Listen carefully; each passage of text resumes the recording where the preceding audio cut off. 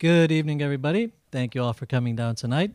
We are live from Books and Books in Coral Gables, Florida, and tonight we're very happy to be hosting another installment in our series of Exile Books Talks.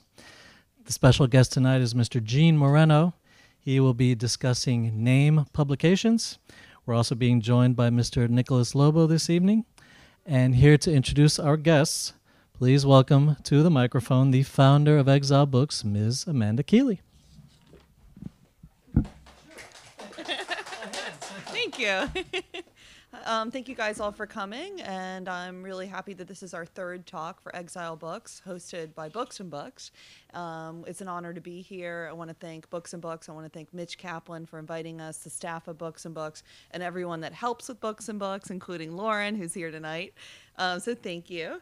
I also wanted to tell everybody that all of the name publications that we're talking about tonight are up in the front room, so feel free to go up there after and peruse all the material, and including that Nick is going to be signing his book tonight, so I'm really happy about that.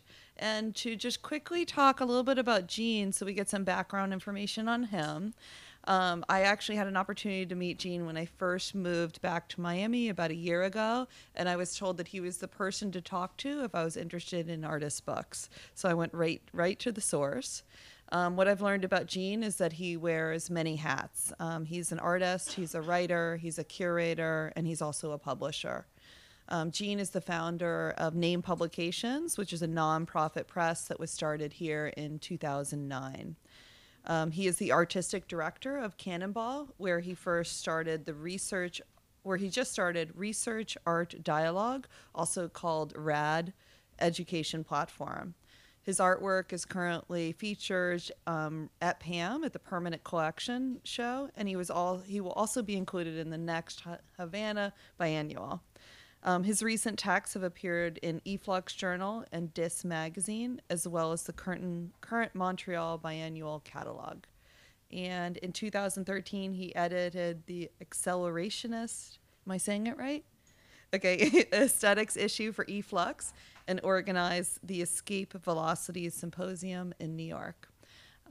And one more thing is before we get started is just to tell people to please follow us on Instagram, Twitter, and Facebook, and sign up for our newsletter so that you know all of our calendar events and what's happening at Exile Books, and that our next talk will actually be with another Name Publications artist, Adler Guerrier, on Friday, November 7th.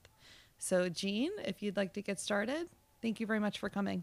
Yeah, well, thank you for having me, Amanda. Thank you, Books and Books. And I think I want to introduce Nick before we get going.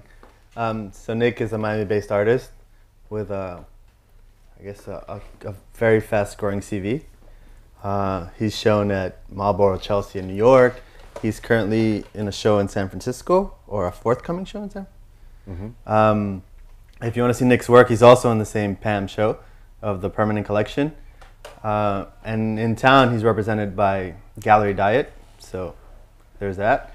And I think one thing that's important to mention, because I think it'll become relevant when he starts speaking about his project, is that Nick is really interested in non-visual forms. So audio and music become really important, and the cultures that emerge around certain musical genres become raw material for him to work with. Yeah?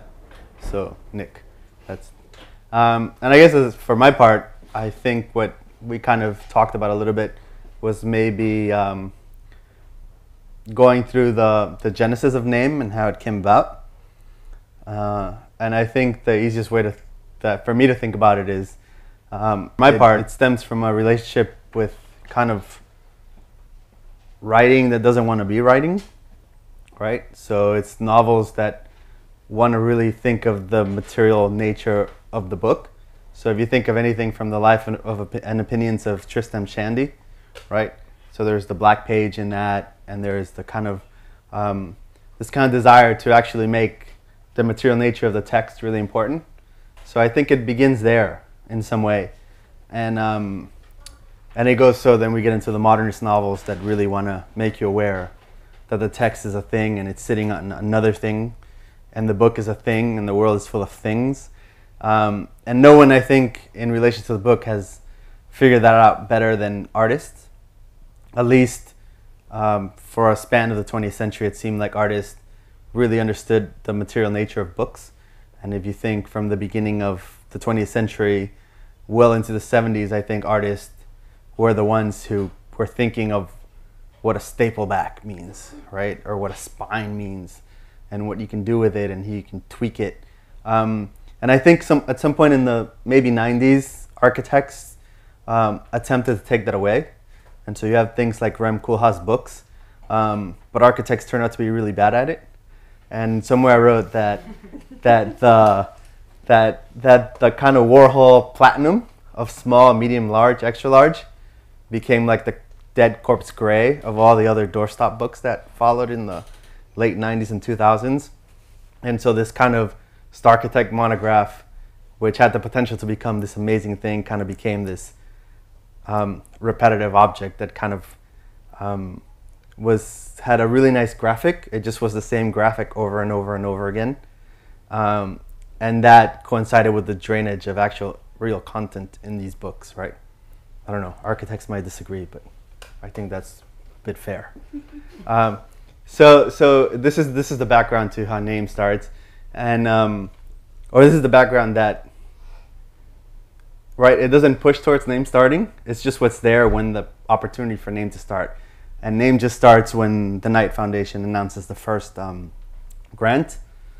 And what they asked for was so simple. It was just a paragraph. And so I just wrote a paragraph that I would love to do a press, the way certain European artist books presses were. And that seemed to be enough, for them anyways. And so so they decide, I was in the first round of grants for the Knight Foundation, which was a really learning experience. It was my MBA, right? I remember walking into a meeting, and they were eager to give me money. And I showed up, and they asked me, so, like, what are you going to do with this money? So I said, well, I'm going to make these books. And, so they're, well, how much is each book going to cost? So I said, well, it's ballpark $3 to $4. And they said, how much does it cost to ship? Well, it's going to be ballpark $500 to whatever. And so at some point, the then Miami project manager just kind of pushed his chair away from the conference table in a very un-art world kind of way. And he just said, we're going to have this meeting in a week without any ballpark figures. And so I was like, oh, this is how the real world works, right? You have to have real numbers. So I have to go back home and kind of research and pin down what I wanted to do and who I wanted to do it with. And I guess I learned my lesson because it worked out. So that's how the money emerges. And the shape of the books emerges because once I had the money, that of course wasn't enough, right? It had to have like a sculptural kind of thing to it. So for a long time, I've been interested in standards and processes that try to standardize materials. Thinking of like, right, the recurrent module of the 8 foot by 4 foot, right? So like plywood and sheetrock and everything. It's not everything, but there's these modules. And it seems in construction, for instance, once you start leaving the module, you're increasing your bottom line, right? Or not your bottom line, your cost, right? So if you want to make a room that's 8 by 4, if it has an 8 foot height, it's always going to cost you less than if you want to leave that standard. So I was really interested in the way these kind of things work, right? The foot by foot tile, this sort of thing. So I wondered how you translate that into books.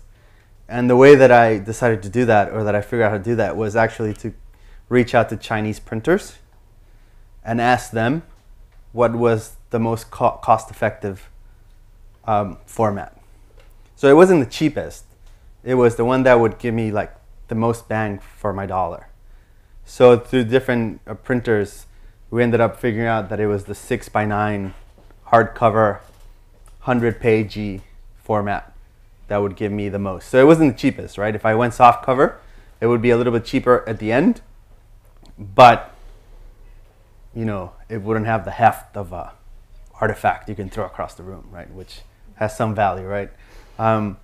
So it was actually, I let the Chinese printers tell me what my form should be, how they had, through their processes,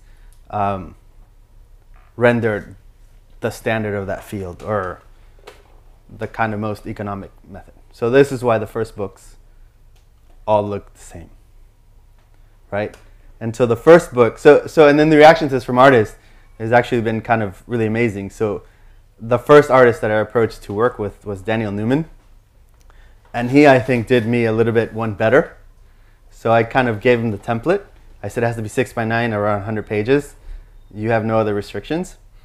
And so what he decided to do was to make an 18th century type history of ideas book. But he decided to do it the way you would do it in the 21st century. So he just downloaded 112 pages from the internet. And his only intervention in that was to alphabetize them and to stick funny images in them. So actually the first book is this white book, right?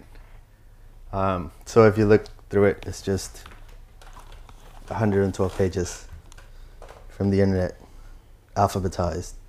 Because his claim is that that's the only way you do a history of ideas in the 21st century, right? And so this is this method kind of keeps going. The second book the artist did actually the reverse.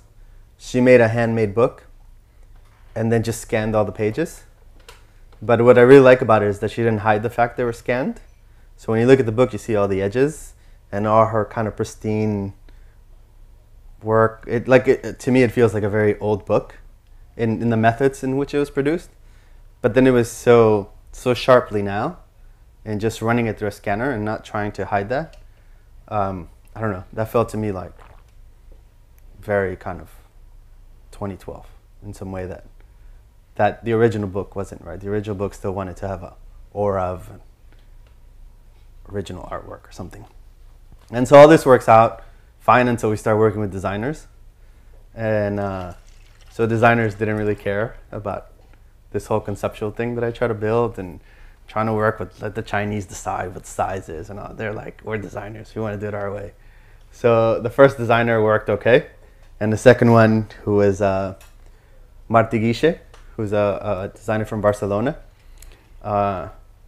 he was like, no. And it didn't start as no. It just, in very designerly fashion, he twisted things until it became his book and his way and his size and his format. So it's the first soft cover book that we make. And it totally threw out the kind of budget. And it threw it out not because it was more, just because it was less in a way. So it just all didn't work out. And so I guess the freedom that allowed was that once you kill the format, all formats were open. And so I started working with artists, and it's, there's always that template that they can start with, or they can go in other directions. And so Adler, who's going to speak here next week, he kind of went a different way. And I think the latest thing that's happened with Name is that actually this kind of visual, this visual heaviness that all the books have has gone away with the last two books. And the last two books have actually been very text theory heavy. And one is about kind of, I don't know, it's about blackness. It has some weird mystical metaphysical thing. So it's based on a text by a French philosopher called François Laruelle, who's kind of this up and coming post-structuralist kind of guy. And 4 people responded to a text of his that has 4 parts, and each one took one. And so there's a guy who's a philosopher of religion. There's a guy who's a media studies guy. There's a guy who comes from the media field but is really interested in Gothic storytelling. And so they each respond to one part of this text on blackness. And in the latest book, the last book, which actually broke the format altogether, right? So it looks like this. It's actually a full theory book. And this is like Name's bestseller. And it's also kind of the one that's been gotten to the most universities and that sort of thing. So this is the new kind of pocket-sized theory stuff that we're working on. The next one's called The Gray, and it's about architects and designers that are maybe trying to think their field in a different way, and they're trying to do it through kind of these theory fictions. So there's one that there's Leopold Lambert, for instance, is someone who's thinking New York City as a commune.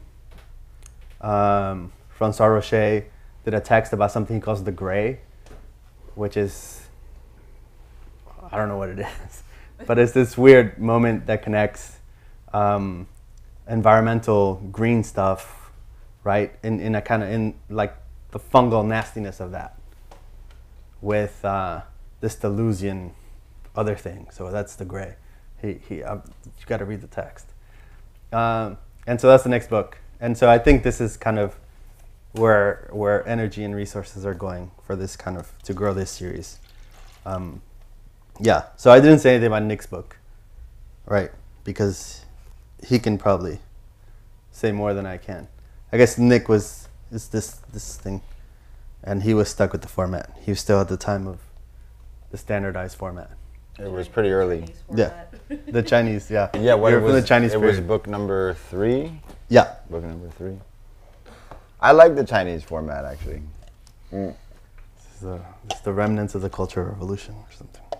The printer, I believe his name was Vince. I had a lot of communication with him.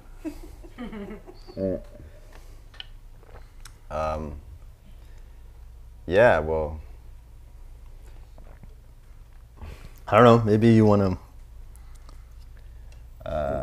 what happens when you get a template that is 6 by 9, 100 pages? yeah, And well, you have to fill it in. I like the container idea, actually.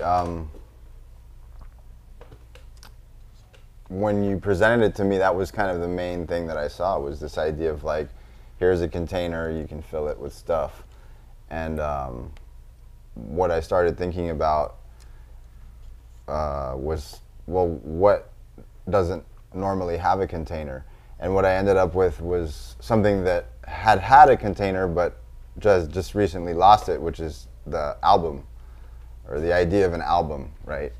Up until recently, that was a very physical container, and then, 10, 15 years ago, it just completely lost it. So I wanted to kind of take that idea and then pack it back into something, in this case, a book.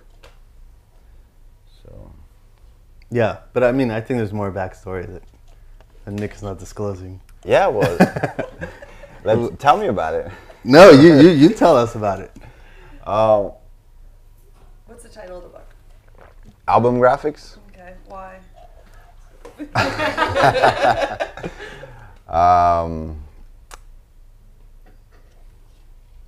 I guess, yeah, in the end, the concept for the book was kind of like extended liner notes for a variety of albums, or an album that was so massive in scope that, the liner notes would be the size of this book.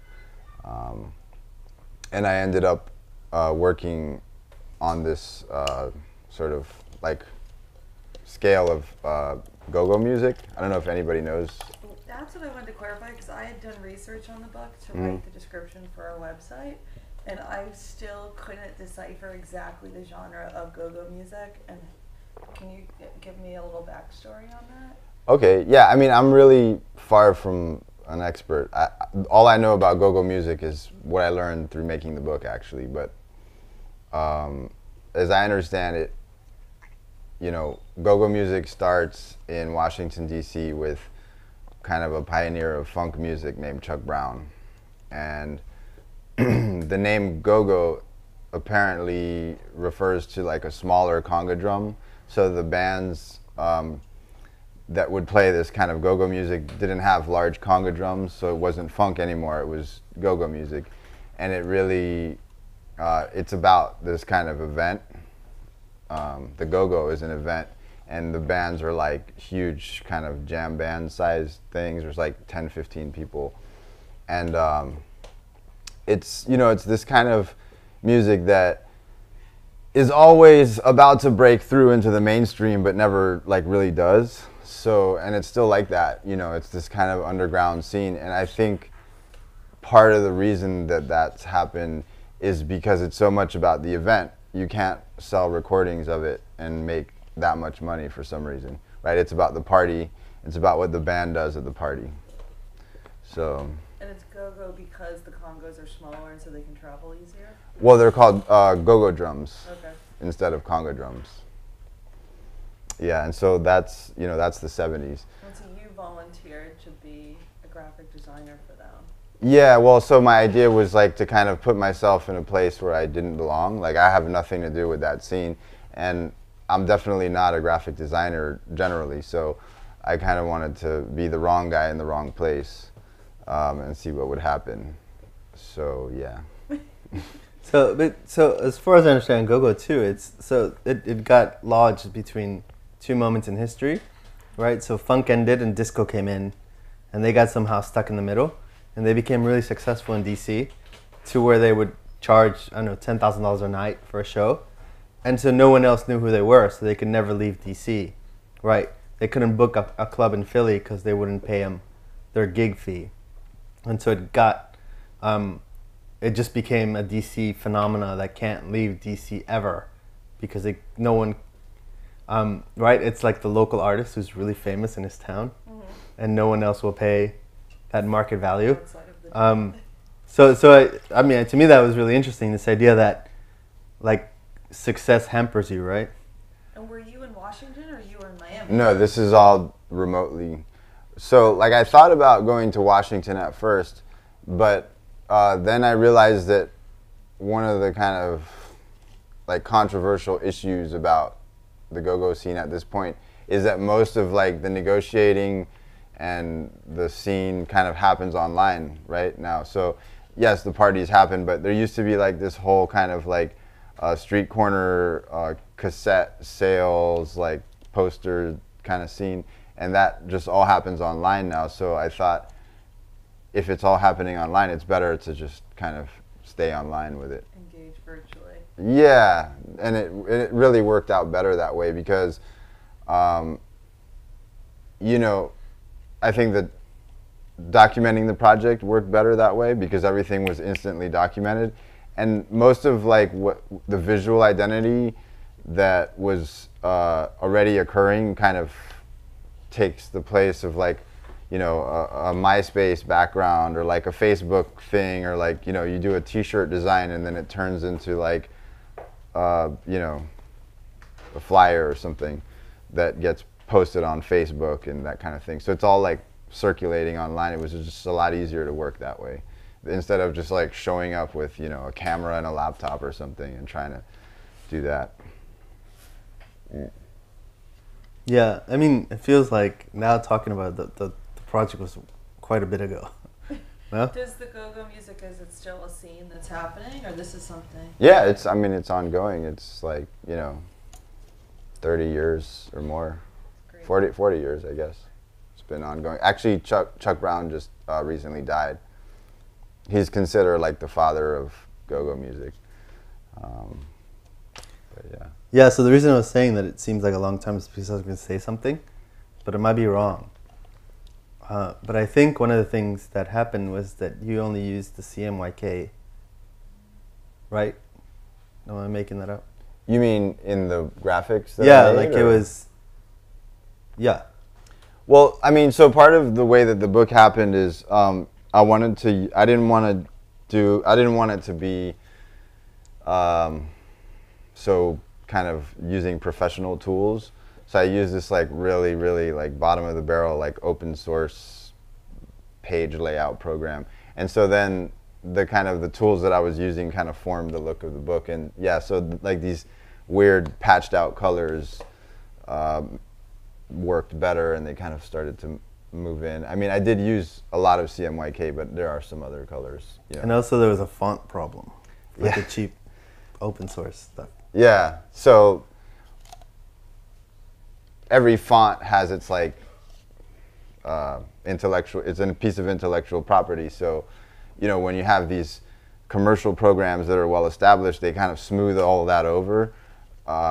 This open source program had like a lot of trouble with the fonts because everything was kind of illegal. Like every font you would use became somehow illegal by entering into this program, and then sending it to China became this whole other like hurdle to jump over. So yeah, illegal. Vince wasn't happy.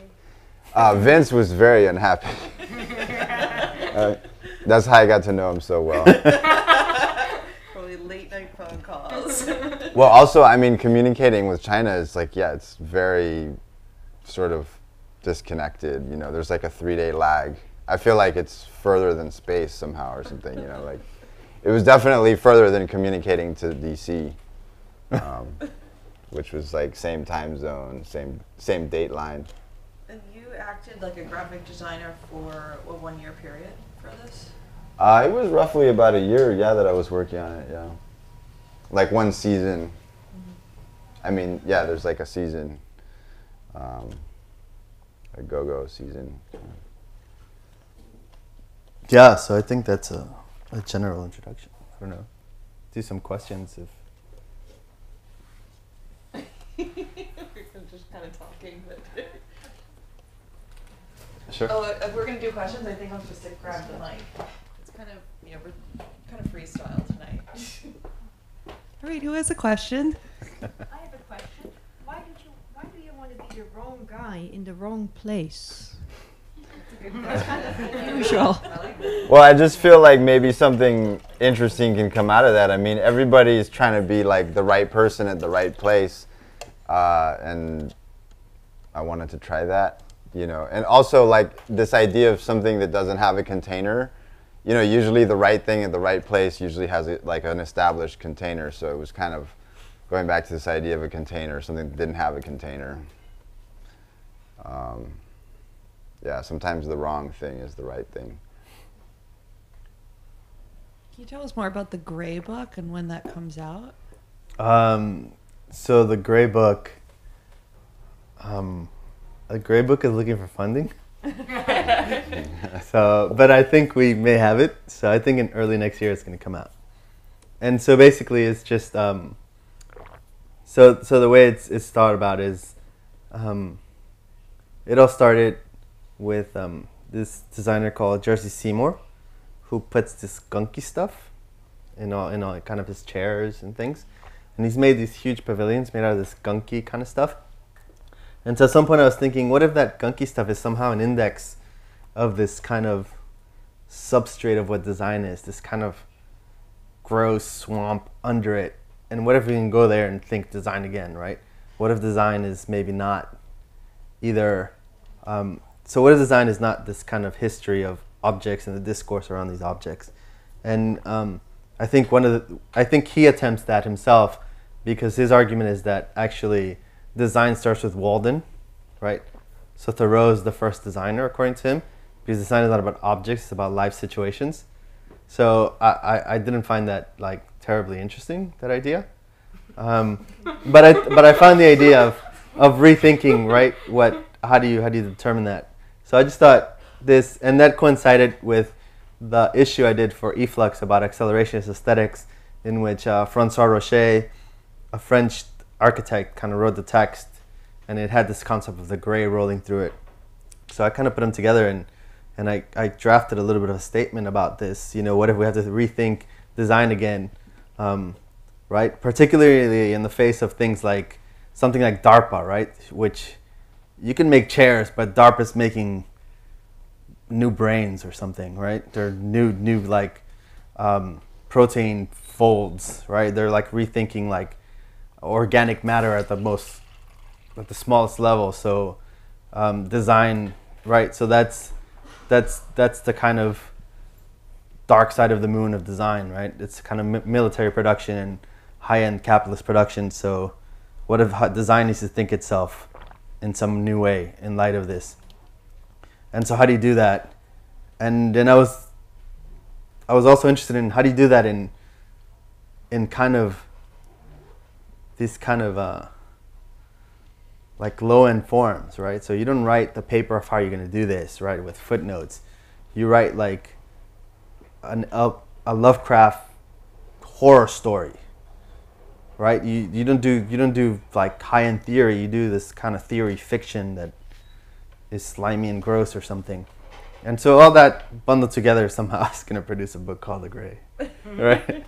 Yeah, but and then some people have proposed, like I was saying, Leopold has rethought New York, so it's a storyboard, rethinking New York as a commune, like the Paris Commune of 1871.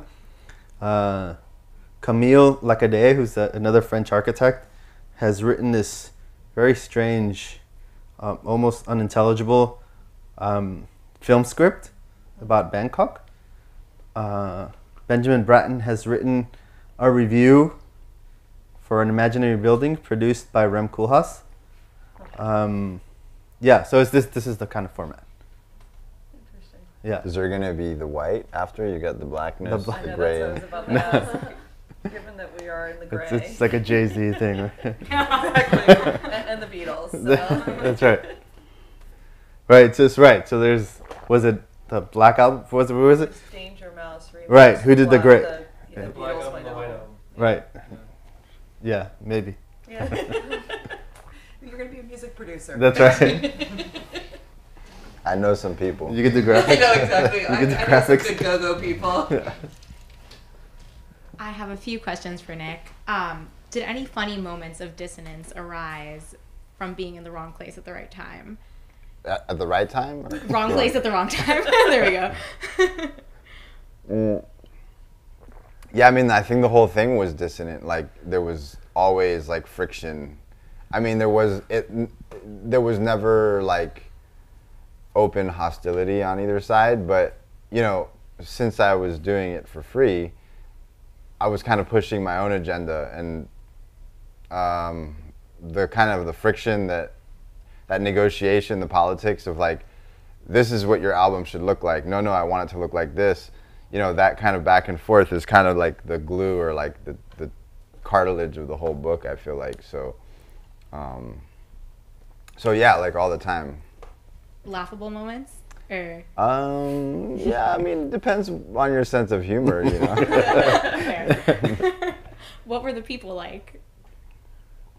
Well, I mean, it's pretty broad, like different people. I mean, there were all kinds of people that approached me. I mean, once you put yourself out there, people start to come to you, and everything from like a kid in their bedroom with like big dreams to like like the band that's been doing the resident Saturdays every Saturday at a club. Different types of people. I think that the answer to that is mostly in the book. As far as like the different types of people that I talked to and worked with. Right. So there's email right. So transcripts in the book, and the main text of the book is like email conversations and like chat room and forum conversations relating to different subjects. And so yeah, one thing that I did a lot, which really didn't go over well to my like happiness, was I would take like a flyer from one band and then just kind of like change the colors and then try to like have the other band take it as their flyer. So like these things kind of like started to add up,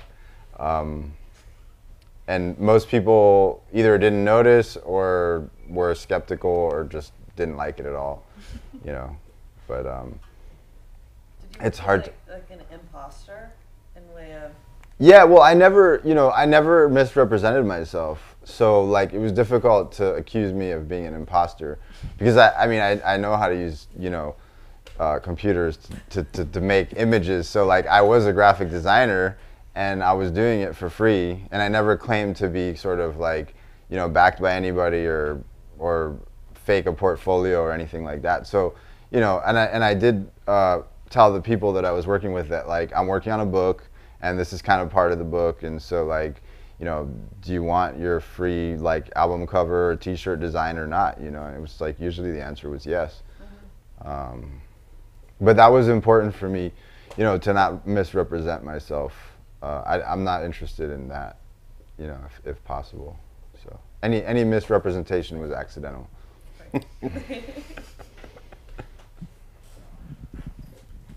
Did you take the book to Washington and I did meet the send community?